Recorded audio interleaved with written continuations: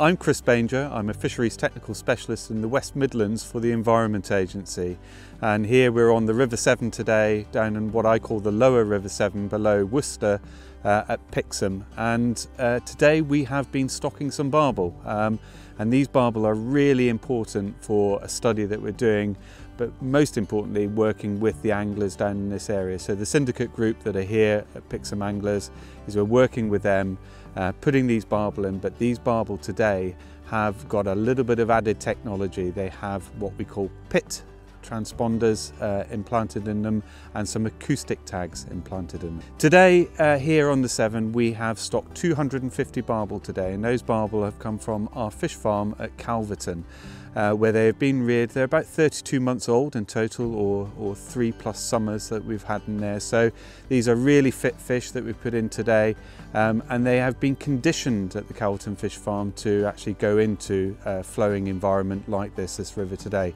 And although the river is a little bit higher than we would like, it's really nice to see that it's quite calm down here with some lovely little back eddies, and we see that the fish are settling in quite nicely after being stocked. The stocking like this is really important to us because not only are we providing opportunities for anglers and encouraging people to go angling for these barbel, but most importantly we're getting some evidence to how stocking benefits our rivers, or if it benefits our rivers. And this is an important area down here, is that we want to understand how barbel behave in the lower river. We can see behind us that if you came here you wouldn't normally think that this part of the river is the sort of area that barbel would frequent, because it's not fast flowing, it's not particularly gravelly. But however, they really like these areas for feeding, and what we do see, or we have seen over the last few years, is some really long movements, migrations of these barbel to go to spawning areas. So not very far from here we have the River Team, and the River Team has been a really classic barbel river for many years. It has nice gravels in it, it's fast flowing, and the barbel like to go up there and spawn. However, we are seeing some impacts on our rivers, a lot of sediments in them, we have water quality issues as well. So again, we want to see how these fish are going to behave. So this is a long-term study. Some of these tags, the pit tags for instance, that are implanted in these fish, exactly the same that you'd have in your cat and dog. So these are going to be in the fish for the life of the fish.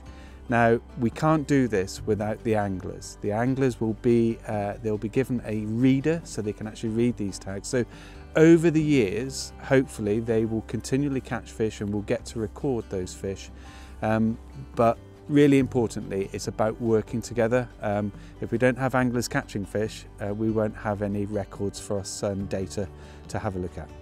Yeah, really importantly for the anglers, if they come across fish that we have stocked, they are marked. Now the first mark that you might see, especially if you're able to catch these fish at the size they went in today, is they have a blue mark underneath, and this is a dye mark that we actually inject just underneath the scales on the underneath of the fish. So just up towards the pectoral fins, underneath the fish there's a blue mark, a light blue mark. Now, we've done studies before using marked fish further up in the River Severn, and we know that those marks probably only last a couple of years. In fact, these fish were actually marked a year ago with those marks, and that was so that the fish farm could identify them as a year class that they wanted to tag. So that mark is starting to get a little bit faded. Now additionally on these fish, some of them actually have a little scar, and today we've seen that some of those scars still have the sutures in, because we've actually had to do a technique of putting these transponders into the fish. We've actually had to insert them by surgical means. So some of them have sutures in. Those will heal over time and you probably won't see those, but we did see today that we could see the little marks on the fish where we've implanted the tags. So that's another ID that is there.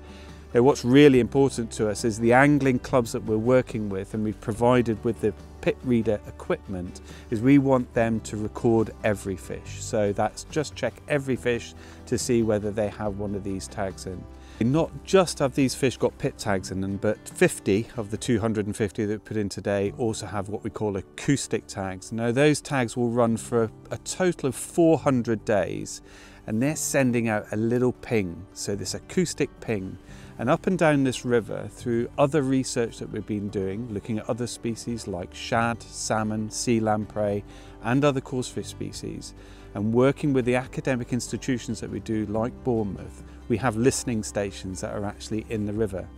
And they will listen out for these fish when they move anywhere near and track up the river, and we'll be able to track those at the moment as far as Shrewsbury and also much further down the river as well. We've got these going, in fact we have receivers all the way down the Bristol Channel and even over to Ireland, but these fish that we're tracking today, they're not going to go down there, we hope.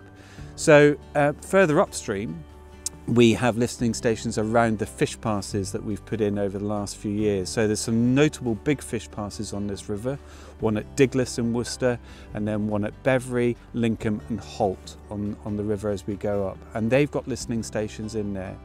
Now we have been tracking some barbel for the last few years, and to give you an example, we've had one barbel that we've tracked all the way from here, so at the mouth of the River Team, and he's gone all the way to Shrewsbury upriver. And he's not just done it 1 year, he's done it 4 years in a row. And that's because we have these listening stations in and the pit tag listening devices in on some of these fish passes. But what we do see moving through our fish passes, we have a fantastic window into fish movements at Diglis. Literally we are filming every fish that goes past there, is those small fish are on the move and they're side by side with the adult fish.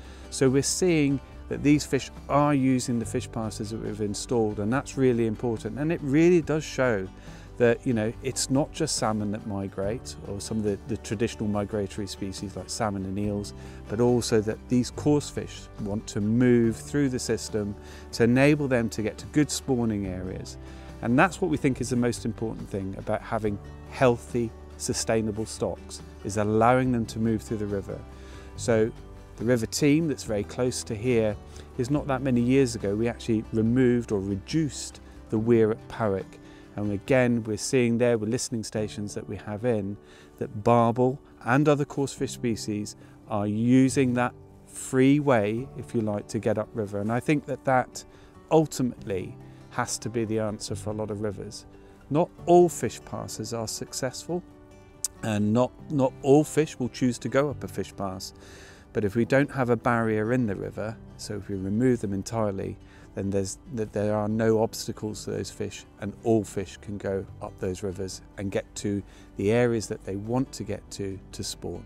If any anglers do come across any of the fish that we've put in today with a blue mark, just take a good photograph of that fish. If you can possibly measure it, that would be fantastic, and weigh it, absolutely brilliant. And you can get in touch with us at the Environment Agency. You can look at the Environment Agency online.gov.uk and just get in touch with us through our inquiries. One of our local fisheries officers will get in touch with you, and we can get that information from you. It's really important that this work is funded by rod licence revenue that you all pay for as an angler. And we want to make sure that we get that information out there, so we will produce reports from this. Our local fisheries officer that is here, Laura Bullock, is the lead for this project, is doing an absolutely sterling job, and we'll keep in contact with all the clubs that are around here, but hopefully we'll get a chance as well to put some of this data and information out there more broadly in the future for anglers to have a look at. And long may it continue. This is a great way of working together. Citizen science, working with anglers, getting information, see how these fish behave, but importantly, it's all about telling us how we have sustainable stocks for the future. For the Environment Agency, stocking fish is always a bit of a conundrum really, and it's really important that we make sure that we do it the right places at the right time for the right reasons. Working with anglers here and putting some of this stocking into science is really good. We have done stockings on the Severn that previously have looked at sort of mark and recapture, but the return rates haven't been very good. So this is why we want to bring the new technology into this one. And our plan is certainly over the next 3 years we'll continue with this stocking. I hope for a bit longer, but it all will depend really on working in partnership with the academic institutions, finding the money. That's really important. These tags are not inexpensive. You know, the acoustic tag is £250 a time. So we have to find money and in partnership with academic institutions and ourselves to do that. The pit tag is pretty inexpensive, so that's not such a problem that's there. So we hope to continue this. Again, a massive thank you to our fish farm at Calverton, because they have provided us a service to actually rear the fish in the first place and provide the facilities that we need to actually implant these tags. And importantly, the tags, it can't be done by anybody for any reason. It has to be done under a Home Office licence, and we have to use the academic institutions and the professionals that we have that do that for us. Most importantly, I just want to say thank you very much to the people that have come to us in the first place, which is Mark from the Pixham Anglers here in the Syndicate. He came to us asking about stocking barbel. That's the right way to do it. So thank you, Mark, for coming to us, and I hope that we've reached a sort of nice little bit of a conclusion here as we're working together as citizen scientists. Thank you to Bournemouth University. Bournemouth University are the academic institution that we primarily are working with the movements of coarse fish and the tracking devices that go in here. Jonas Polder, who is doing his PhD at Bournemouth University, really important. He's the person actually putting the listening devices in the water out there and collating all of that data that he's getting, so thank you to him. And finally as well is the Environment Agency people that are involved in this. There is Laura Bullock, who is the lead for the project. She is a Fisheries Technical Officer for this area, and she's been working extremely closely with the Angling Club here and the Barbel Society and others that are working on some of the other tracking studies that are going on. And ultimately, we couldn't do it without Calverton rearing those fish. So thank you very much to Rab that was down here today that brought the fish along from Calverton Fish Farm, who have been rearing those fish for almost 3 years now and looking after them. So none of this would happen if we didn't buy our rod licenses. So all anglers that are out there, it is your rod license that helps pay for these. It's helped pay for some of the pit readers, it's helped pay for some of the tags, and ultimately it helps pay for the fish that are reared at Calverton Fish Farm. So you know, that's where your license money goes. That's why it's really important, and hopefully, you know, we're going to get some good outcomes from this.